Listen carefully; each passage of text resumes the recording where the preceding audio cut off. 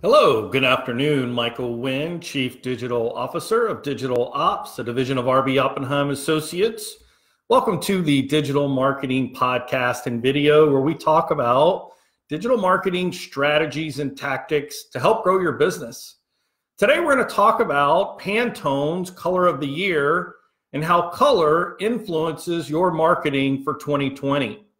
You know, every year, Pantone, the color experts, come out with their color of the year, and designers from interior, exterior, graphic designers, packaging, manufacturers, everyone either laughs at them or really takes them seriously. But I think that Pantone's color for 2020 is something that we should pay attention to, even though the color itself might be a little bit boring, or at least not something that, is so exciting that we've never seen before. So Pantone's color of 2020 is classic blue.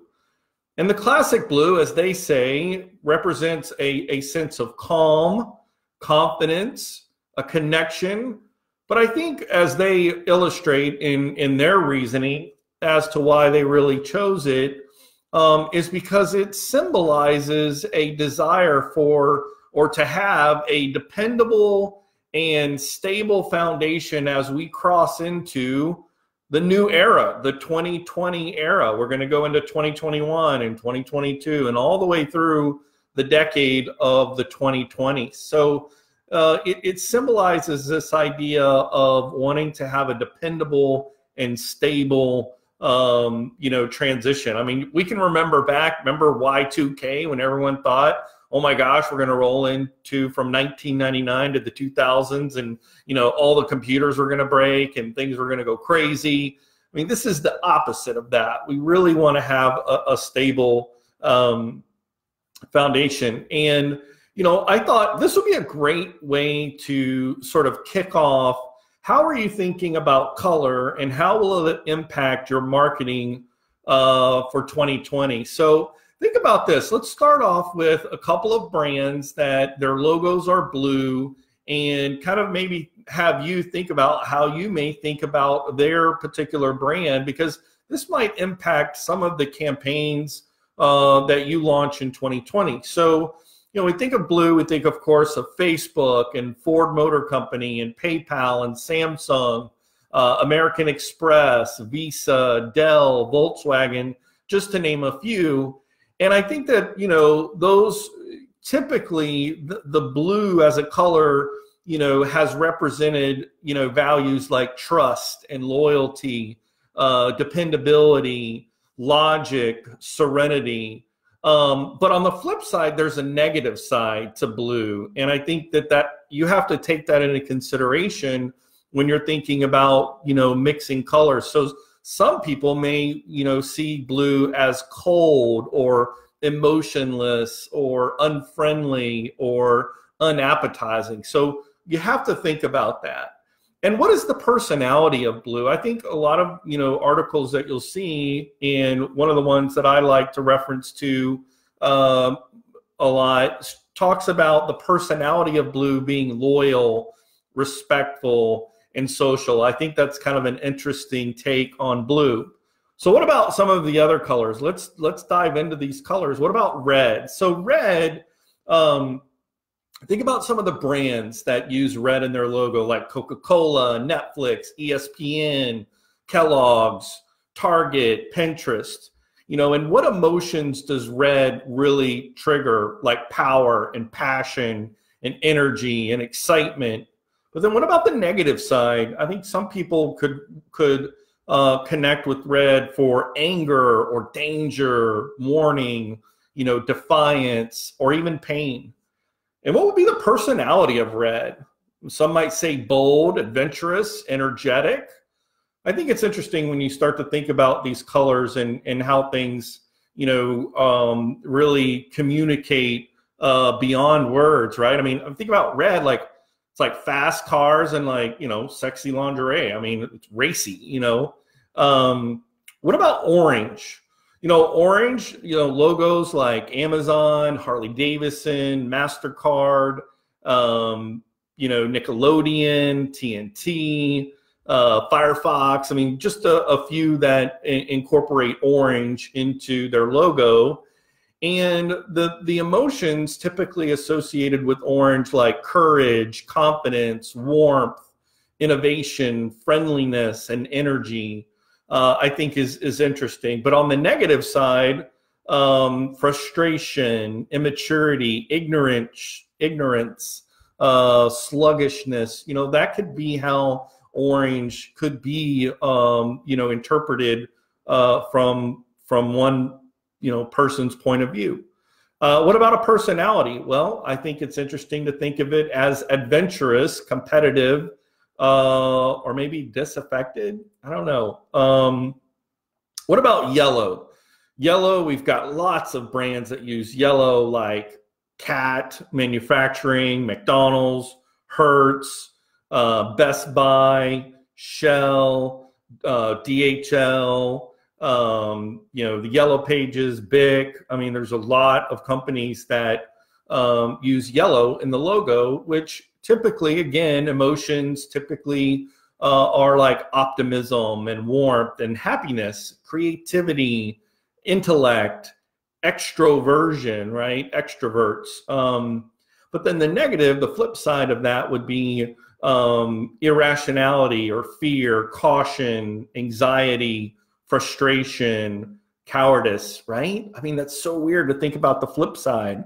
That's why I think it's really important for you to think about colors and how it's going to impact your marketing creative in 2020.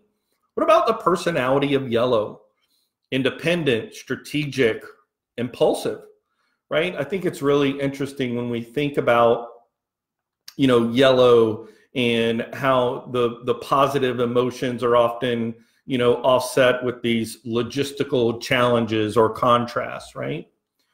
So what about green? Green is obviously another very popular color. When we think about brands like John Deere, Land Rover, Whole Foods, Publix, Starbucks, Xbox, Android, Animal Planet, just a lot of really great companies. So, typically emotions that are associated with green would be health and hope, freshness, nature, growth, prosperity. But then on the negative side, you think of boredom, stagnation, envy, blandness. So very interesting. And what about the personality of green? Open, friendly, and authentic. So then when we get into maybe some of the other secondary colors like purple, right? So we've got like Yahoo and FedEx and Sci-Fi, Taco Bell, Cadbury, a lot of brands use the purple as well, which typically, communicate the emotion of wisdom, wealth, spirituality, imagination, sophistication. But then on the flip side, a little bit difference of reflection or decadence, suppression, excess, moodiness. I think that it's very interesting, that you have that contrast of positive and negative emotions associated with purple. What about magenta? I mean, we can't go without thinking about magenta or sort of the pink family, if you will, like T-Mobile and Barbie, Cosmopolitan, Priceline, some of those types of brands that use magenta as their primary logo color, and emotions like imaginative, passionate, caring, creative, innovative, quirky. But on the flip side, outrageousness, rebelliousness, flippancy, impulsiveness. Again, I think it's very interesting when you look at the positive and negatives that are typically associated with magenta. And then lastly, I mean, you can't think about logos without even colors that aren't colors or void of color, like black, right? Like Nike, MTV, Accenture, L'Oreal, Ralph Lauren, Jack Daniels, all very popular logos that are essentially seen as black, right? but communicates sophistication, security, power, elegance, authority, and substance. Whereas the negative side can come across as, oppression or coldness, menacing, heaviness, evil, even mourning. So again, the positive versus the negative is interesting. And what about the personality of the color black, right? Decisive, confident, serious.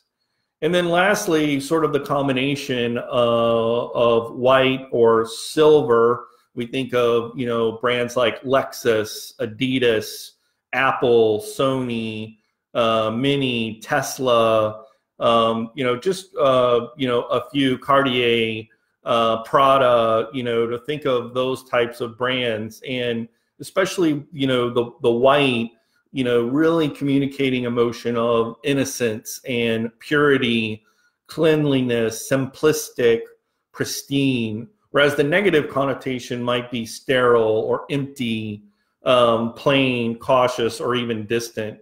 But what about the personality of white and silver as a color? You think of that as optimistic or independent or even innocent.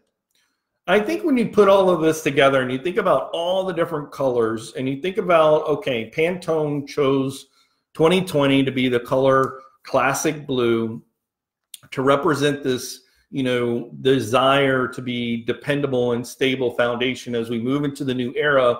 What about your brand? What does your brand want to stand for in 2020? How might color impact how you give your website a refresh, or how you give your social media profiles and avatars and cover art, a different treatment in a color to really kick off the new year? Or maybe you've got a new digital ad campaign that you want to kick off. How might you incorporate some of these colors, but then understand there's positive associations with these colors, but there's also a negative, two sides of one coin, if you will, when it comes to color and how it impacts or influences your marketing for 2020.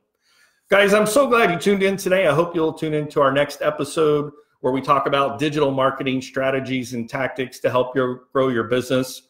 My name is Michael Wynn. I am the Chief Digital Officer of Digital Ops, a division of RB Oppenheim Associates. We'll catch you next time.